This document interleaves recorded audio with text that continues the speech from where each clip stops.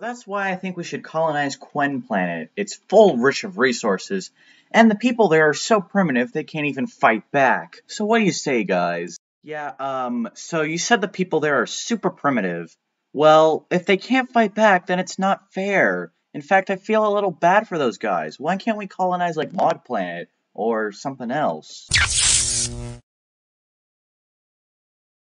I knew this would happen. Activists, this planet is literally free to grab, so why don't we take that chance? So are we just gonna stand there, or we're gonna colonize this? Go!